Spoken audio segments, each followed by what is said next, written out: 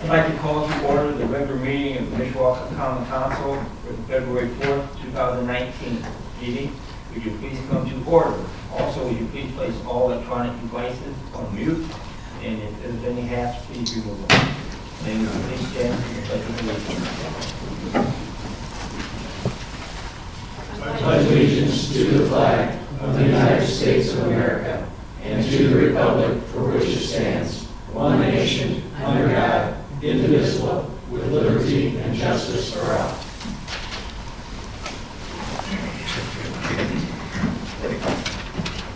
Madam Clerk, would you please call the roll? Mrs. Bolter? Here. Mr. Compton? Here. Mr. Tanner? Here. Mr. Mamalenti? Here. Mr. Benicki? Here. Ms. Petko-Reisdorf? Here. Mr. Belovich? Here. Mr. Hicksonbaugh? Here. Mr. Emmons? Here.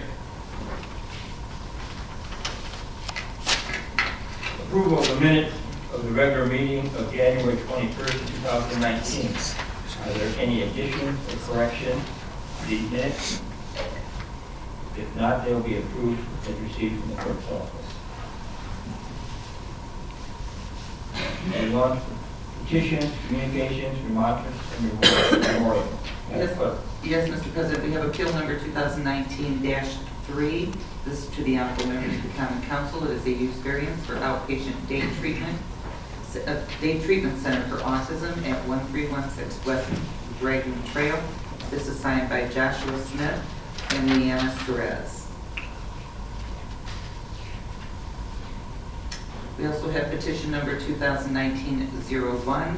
This is to the honorable members of the Common Council, City of Mishawaka, Indiana. This is to annex and zone to R1 and R3 for 6 single-family residential lots and 7 townhomes at 16525 Arthur Street and vacant 2-acre lot. This is signed by Donald and Jennifer Shaw. Thank you. Reports on special committees. There are none. Ordinance on first reading. Madam Clerk, there are none.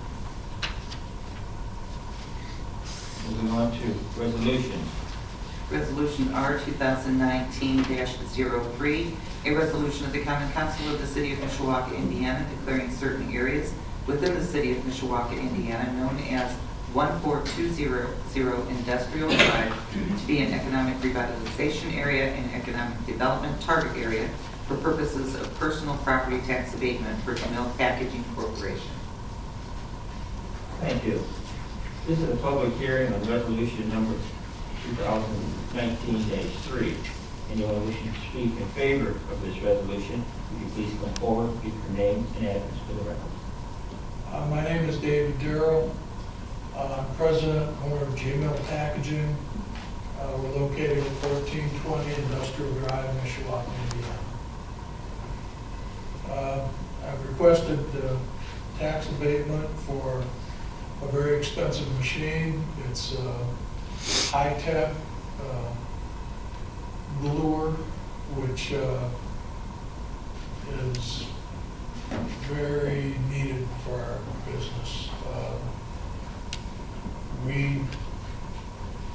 We have hit a spot where our largest customer has requested us to take on some more business. We already have a machine like that, but we need another machine. And at the end of this last year, it became very disruptive in our business when some of this business started rolling in. My plant worked a lot of overtime, and I need to keep all of my customers happy, not just this one customer. So I'm here requesting tax abatement for a little bit of help from the city. Thank you. Are there any questions? Okay. Roll call. Thank you very much. Hi, it's nice to see you again, and congratulations on your growth. Thank you. I know capacity problems are a big problem, for you and your customer. Have you ordered the equipment yet? No. And how long will it take? It will take probably 3 months to get it. Mm-hmm. Equipment manufacturers are pretty busy, and It may not even be 3 months, it may be 4 months or 5 months. We've talked to them, initially they told us 8 months, but we think we can put the pressure on because we have bought a lot of boxed equipment in our plant, so the manufacturer is very familiar with us. And then do they come in and install it and Yes. test it and do all that? They come in for and you? install it, then they teach us. They come in, I think, they would come in at least a minimum of 2 weeks, and then they would probably come back a month later to re-emphasize, make sure we're doing all the right moves on the machine. And then one last question. So do you have square footage in your current building for this? We equipment? do, but we're getting very tight on our space. I can't believe that we've filled up almost 180,000 square feet. It's unbelievable. We've got 2 different spaces that we think we can put in machines. So. Okay. All right, thank you very much. Anyone else wish to speak? Mr. Exmoor? Thank you, Mr. President. Mr. Earl, good to see you. I'm one of the few people, I think, who was here in 2004 when you submitted your first request. I remember. So, as do I, believe it or not. And, not so much a question as a comment. I echo Mrs. Walker's comments. You and your husband are to be congratulated for the success that you've enjoyed in Mishawaka. You're good corporate citizens. And it's good to see your business thrive as it does. And as I referenced, I've been one of the people who has voted in favor of your abatements and supported them in the past. And right now, I'm inclined to support the resolution that's before us this evening. But my comment to you is that I do have some concerns and some questions that I'd like to work through with you and perhaps Mr. Prince and his staff as well in between the 2 votes that we're going to be taking on this matter. And just to give you a little preview of what some of my concerns are, the frequency with which you've been before this council and have been approved for an abatement is a testament to the success of your business. But I believe that door also swings both ways, and it causes me to have some concern, not grave concern, but some concern with regard to that frequency and the total amount of support that the taxpayers of Mishawaka have given to your business. And I want to make sure that it's an equitable and fair decision that we make, not only in terms of your business and your interests and your bottom line, but also the bottom line of the taxpayers. So I don't want to belabor the point tonight. I think it's going to be more productive if we can have some interaction either in a committee meeting or in between time individually. But I wanted to let you know that I do have some issues that I'm going to ask for your assistance in working through. Sure. Thank you. Yeah, thank you, Mr. President. Thank you for coming this evening. Quick question, you had mentioned that you already have a gluer such as this, correct? Mm-hmm. This would be your second. And pardon my memory, did you seek a tax abatement for the first one? Actually, now that I'm saying this, we actually have 2 gluers. Okay. The second one, I did not ask for tax abatement for. We asked for the first one, which was a 138-inch gluer. The second one was a 70-inch gluer, and I did not ask for tax abatement for that. And you had mentioned it's state-of-the-art Yes. equipment. Is this something that's commonly used in the industry, or your competitors have a model similar to this, or is? Mostly used by independents like us. We tend to get the cartons that the big guys don't want, or the ones that are harder to make. And this machine is very instrumental in making the ones that are really hard to make. I don't know if you've seen Christmas boxes with the 4 corners glued. Sure. That you pop open. We can make boxes that also the bottoms are sealed and sealed on the side. This gluer has 6 glue heads, and it has about 10 different folding mechanisms which configures the paper. And do you manufacture the paper that corrugate, or did you purchase that? At J-Mill, we buy the sheets and then convert it into the finished product. Okay. Thank you. Any other council members wish to speak? Well, Mr. Compton? Mr. Gerald, thank you for coming to see us again. And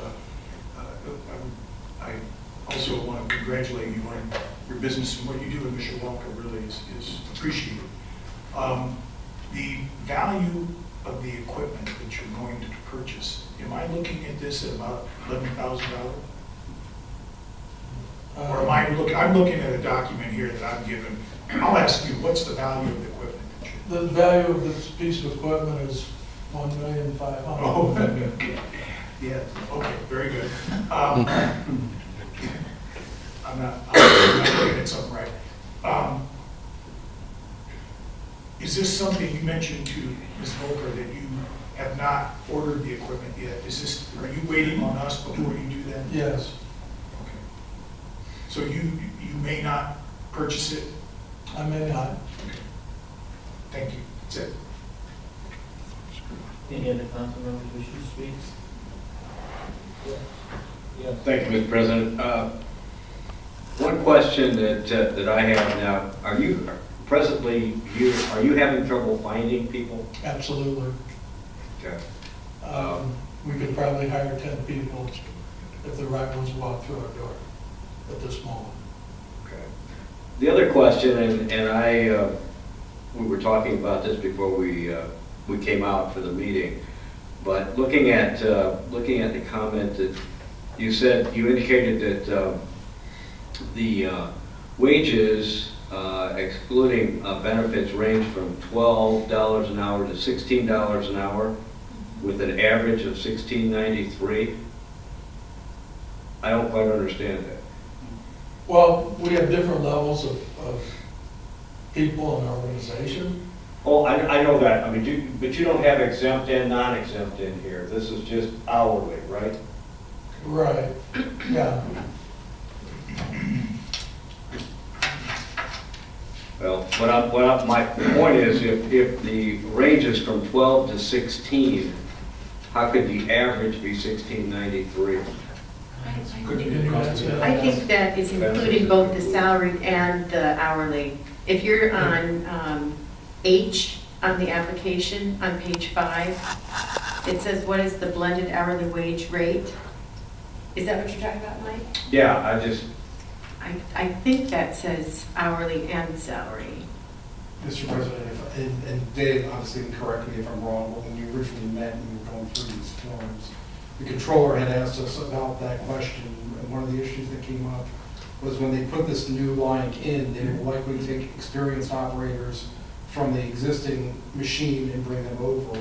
They have a higher wage, is my understanding, up to like $20 an hour compared to the other equipment, which in my mind is what made the discrepancy that Mr. Elevation was talking about. Was the existing employees, we're talking about the new jobs coming in would range from $12 to $16 an hour. The existing that are blended into this whole relationship, if you will, for that line were higher. That was my understanding. But well, that makes sense. That does make sense.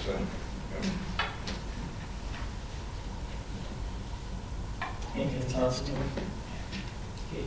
Then expanding on that, on Mr. Dovich's question, on the next step for the new machine, you say your pay is from $11 to $15, and then the median is less.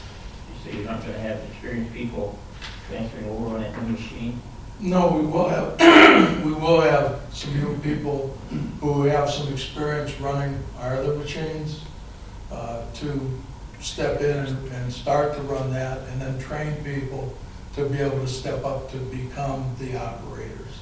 As they step up, their wages will go up, because the main operator, I think, probably makes 18, I don't know exactly. But I noticed the new machine, the pay was lower than with the other. Yeah, hourly rate. probably the lowest pay on those machines will be probably about $12, and that would be probably people on the takeoff end, I would guess. It'll be around that. I think our average wage starting out now, with just people coming in, I think is around $11.50, and it goes up. The more sophisticated the machine is, it has computerized things on it, the more our average goes up per hour. Also, you mentioned, or you didn't, but it was on the application, that you have a plant in Tennessee. We do. Have you asked for any abatements down in Tennessee? No, well, We moved to that, to Tennessee in 1985. I was not the owner of the company then. I worked for somebody then. I can't tell you exactly the financial things that Tennessee gave us because I was not privy to it. I will say that they were very anxious for us to move down there. They wined and dined us. They moved us around the Tennessee Power Authority. Actually came in and did some instrumental stuff. But I don't know dollars and cents wise what they gave Ira, the previous owner. I didn't have access to it. I was at that point in my career, I was more into sales, and that was my focus down there. But from that date, from purchase till now, you don't know if they've had any tax. We have not asked for any down there because pretty much we moved our old equipment down there and made Mishawaka the main thrust of our organization. Okay. Is there anyone on any of the tax abatements that we've had on the equipment in previous years, has that equipment been moved down to Tennessee? No. So that all the tax abatement equipment? All the is tax still here? abatement that we've had, all that equipment is still running and producing very well in Mishawaka. Thank you. Any other questions? Thank you. Thank you. Is there anyone else wishing to speak in favor of Resolution 2019-3? If you would come forward, please give your name and address for the record. Mr. President, Kenneth Brennan, City Planner, and on behalf of the administration, of course, we're in support of it. We reflected that in the report. But what I wanted to point out while I'm up here is Mr. Compton, on the last page of the report is actually the quote from the company for the 1.5. Yeah, I found it. Okay. I had a cake joke. Okay. I just wanted to make sure you do that. I do see it. Thank you. Thank you. Is there any questions for Mr. Prince?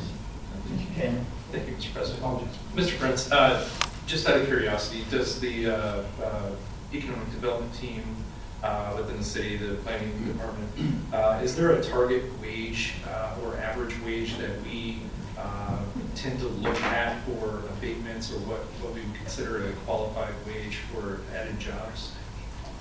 No, we do not have a specific threshold. We do that so we maintain our flexibility. I will say that from our perspective, and it was brought up a little bit in the organizational meeting regarding when we do an abatement, what we recommend, we've actually had abatements that haven't, that people have come in and said, oh, we'll do this on an abatement. And we've told them that, you know, our threshold is about $1 million. I think the lowest investment that we've done was for, I want to say, Culture Systems on Home Street, and they were there. It was about $800,000, and it was a lower, the economy was worse at that point in time. We were happy to have it. So our general threshold that we tell people is about $1 million in capital improvement. And then jobs, we want it to be above minimum wage, essentially, is really how we look at it. And I would say the $11, $12 range. If somebody came in with probably $10 an hour, we would question it. But at 11 or 12, we're talking about $4 above minimum wage. I think it's reasonable, and we look at it with that kind of windshield view. We don't have this threshold. Thanks. I was just going to get an idea of the philosophy. Thank you. Mr. Van Thank you, Mr. Herman. Mr. Prince, just to refresh my memory on your annual tax abatement report that you provide to us, if I recall that Jamil has always received a high grade in terms of. They have. I did not study that. The history, obviously, they've got a lengthy history with us. But I will say, I remember during the Great Recession, we had a number of businesses that fell well below their thresholds, and I do not remember JMO being one of the ones that fell below the threshold. And we were asking the company to explain what. If you could, and if this passes this evening and moves on to the next step, could you provide that information? I sure will. That'd be great. Thank you.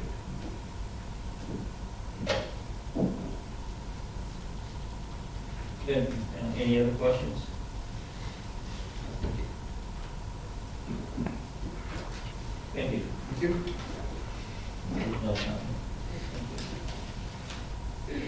Is there anyone else who wishes to speak in favor of this resolution? If you'd please come forward and give your name and address for the record. Is there anyone wishing to speak in opposition of Resolution 2019-3? If you would please come forward and give your name and address for the record. Seeing none. Are there any council members who wish to speak on this resolution? Seeing none. Call for the question. Madam Clerk, will you please poll the council? Mrs. Volker? Yes. Mr. Compton? Yes. Mr. Tanner? Yes. Mr. Mamalenti? Yes. Mr. Benicki? Yes. Ms. Petko Reisdorf? Yes. Mr. Belovich? Yes. Mr. Hicksonbach? Yes. Mr. Emmons? Yes. The resolution passes 9-0.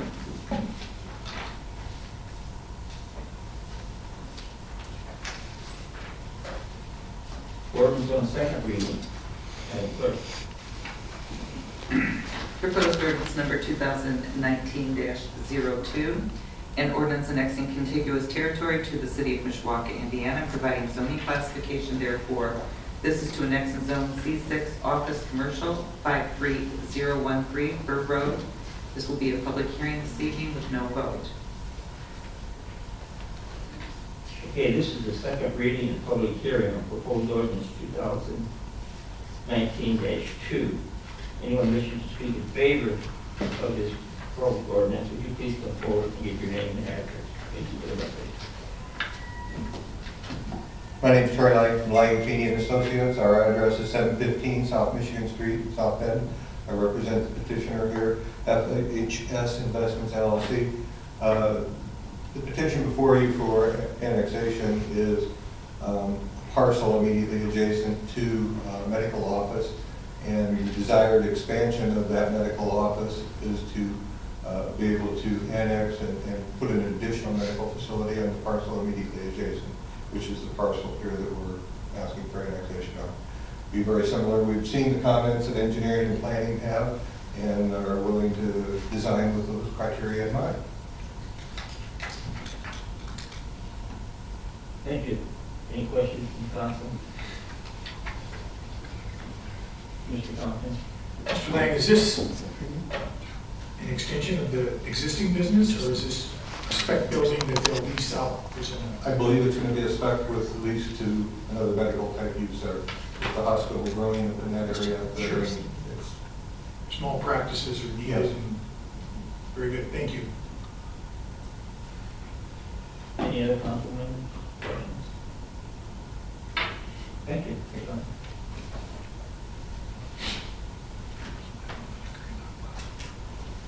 Is there anyone else that would like to speak in favor of proposed ordinance 2019-2? If you please come forward and give your name and address for the record. Seeing none, is there anyone wishing to speak in opposition to proposed ordinance 2019-2? If you please come forward and give your name and address for the record. Are there any council members that wish to speak? Thank you. We'll close the public hearing. There will be no vote until our next council meeting. Clerk. Proposed ordinance number 2019-03, an ordinance amending chapter 137 of the municipal code of the city of Mishawaka, Indiana, as from time to time amended, commonly known as the zoning ordinance of 1966 of the city of Mishawaka, Indiana. This is a PUD amendment to add senior daycare use at 6005 North Burr Road.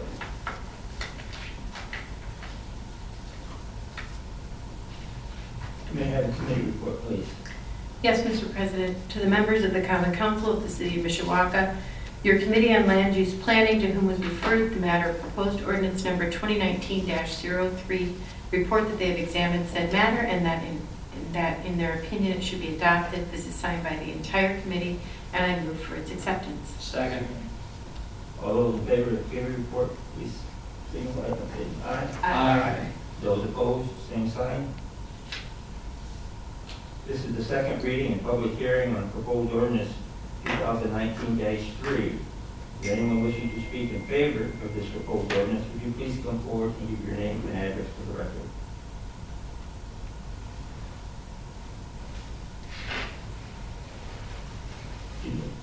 Can't you go? Was somebody? I don't see the gentleman that represented the planning commission here in attendance. They have been informed they should be here. Okay, Mr. Compton? Mr. President, with our long-standing tradition of needing someone here to tell us what this is about, I make a motion we table this, and we let him know that, we let the petitioner know that it's been tabled, and we'll see him at the next meeting. Second. There's been a motion made and second. All those in favor? Aye. Those opposed? Thank you. So, Mr. Prince, would you notify? We'll notify. Yeah. Thank you.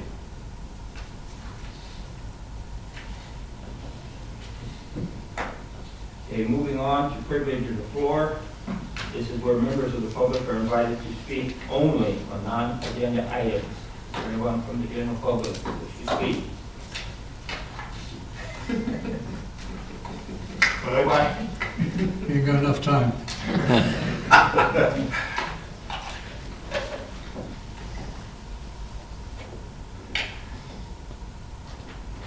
Madam Clerk, is there any old business?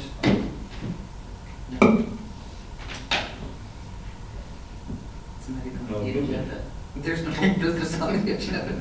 No unfinished business. If there's new business, that's up to you all. If there's no further business to come before the council, then a motion to adjourn is in order. See you later.